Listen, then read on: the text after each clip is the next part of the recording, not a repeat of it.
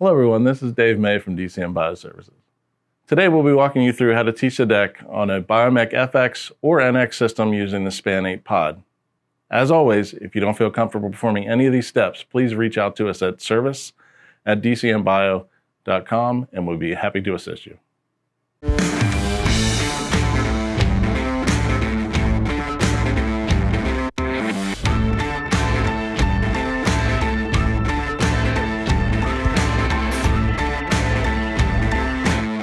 So for teaching the deck using the Span8, we're going to need the AccuFrame.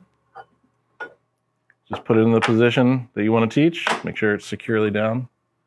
There's two different ways that you need to teach the deck.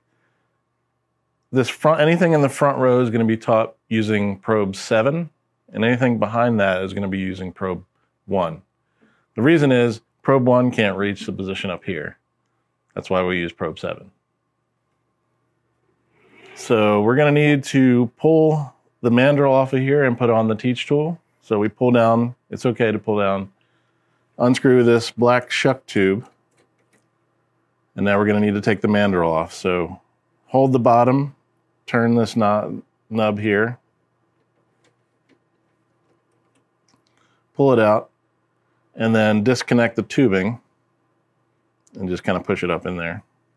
Be careful not to bend these. We're going to need to find the teach tool. Usually it's in the back in the channel here. So there's two ways that this can go on. Choose the one with the finer thread. Stick that on probe 1. Screw it on all the way, just hand tighten until it stops.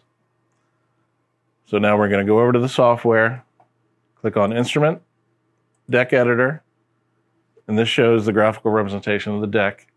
Find the position that you want to teach, double click on it. That opens the position properties window.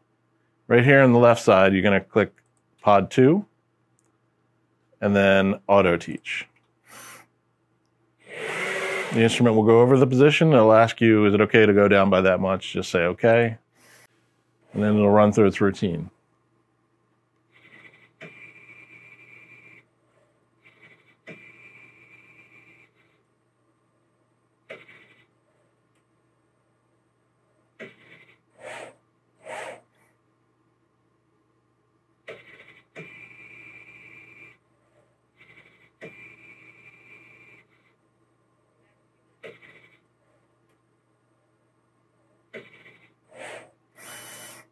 Once it's completed, it'll show you the change of the teaching since last time it was taught, or if it's a brand new position, it's probably going to be way off. Just say okay.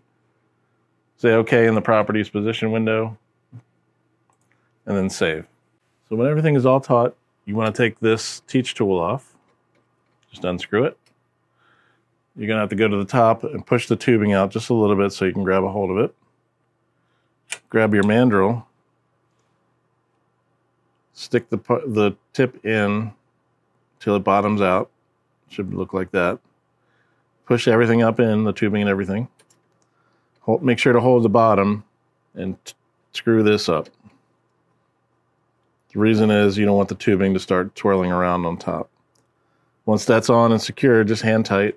Put the shuck tube over till it just bottoms out. You don't want to over tighten it because then you'll have issues stripping the tips off.